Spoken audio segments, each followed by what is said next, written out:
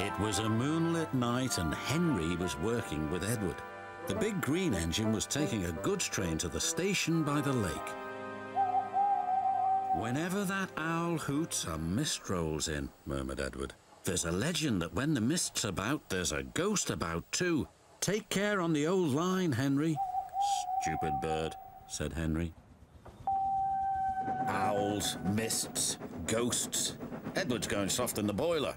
There's no mist."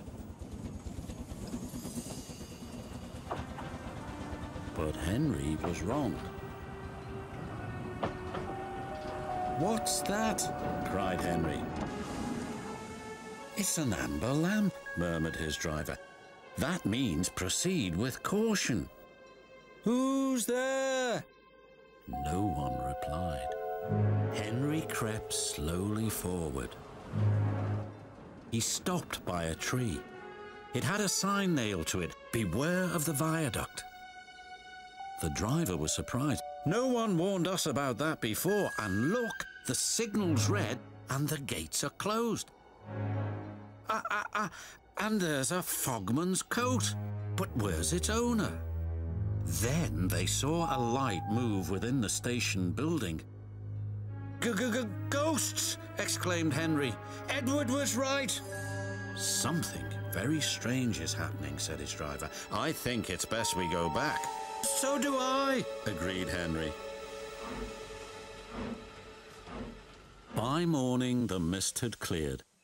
A workman was talking about the unsafe viaduct. "Lucky you didn't cross it last night." "Yes, but we don't know who warned us," replied Henry's driver. Later that day, he spoke to Henry.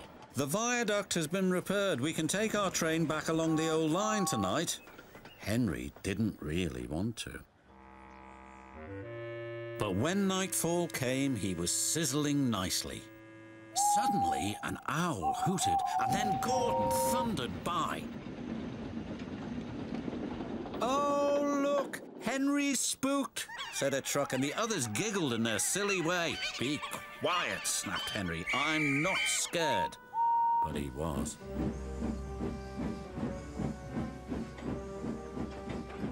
A little later, the fog came down.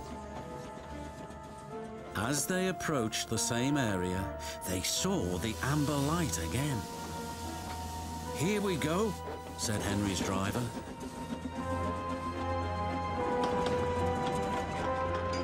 Then, unbeknown to Henry, the gates mysteriously closed by themselves, and the signal went red.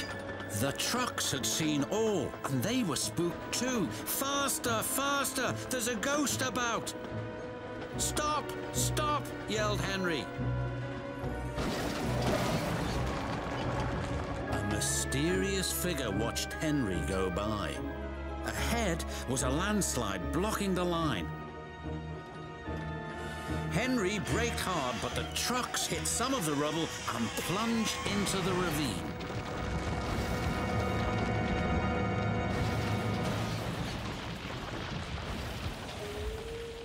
Just then, Henry's driver saw a strange sight coming towards them.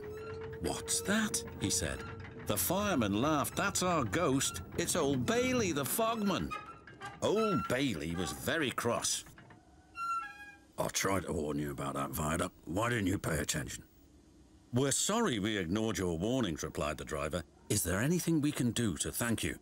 "I'd like to operate that old station again, if you let me. I promise I won't spook Henry."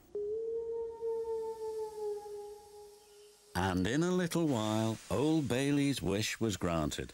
"You and your station will be really useful," said the Fat Controller. "Let's hear a hearty thank you to the friendliest, ghost on the island." Everyone cheered, especially Henry, who was the happiest of all.